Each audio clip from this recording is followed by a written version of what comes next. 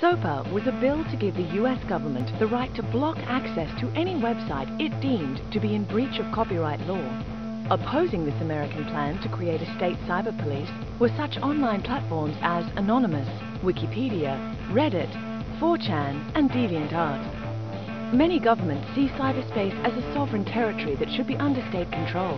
But to organizations like Anonymous, cyberspace is a public good that cannot be owned or centrally controlled. Acts of piracy have always been a response to the control of uncharted capitalist frontiers. Piracy is not a random act.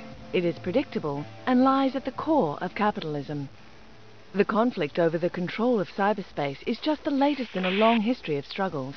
It all began in the 17th century when capitalism expanded into the first uncharted territory, the high seas. The European states were competing for ownership of trade routes. To impose their own rules, they created monopolies called the East India Companies. The Dutch version, known as the VOC, was designed to rule over the trade routes the Dutch had discovered. For the Dutch, both competing companies and indigenous merchants were considered pirates. But why? From the state's point of view, anyone not respecting the standards imposed by the ruler is a pirate. So piracy is a matter of perspective, and those in power tend to impose their own perspective on the rest of the world. That's why the Dutch government saw nothing wrong when in 1603 a Dutch admiral attacked a Portuguese ship along the spice route. In fact, the Dutch government had sanctioned the attack by providing a letter of marque and reprisal. Those given this authority were known as privateers or corsairs.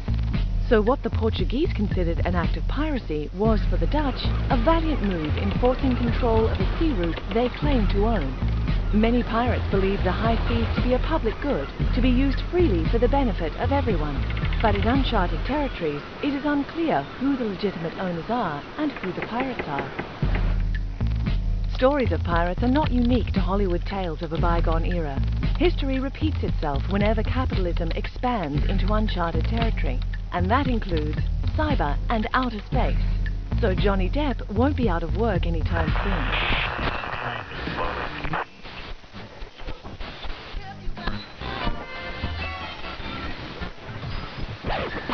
In the early 20th century, the British government created a monopoly to enforce rules in the latest capitalist territory, the airwaves, and the BBC was born. Its purpose was to create rules for programmers and for listeners, such as allowing only religious shows and classical music. His Majesty's subjects were to listen to the broadcasts in silence, using only BBC-approved receivers. But the popularity of offshore pirate radio made the government rethink the rules of broadcasting. And since the end of the BBC's monopoly in 1967, the airwaves have been free of censorship and treated as a public good. The funny thing is, every time capitalism expands into new territories, state monopolies are used to define the rules and gain control. Or did you actually believe that capitalism and free markets were one and the same thing?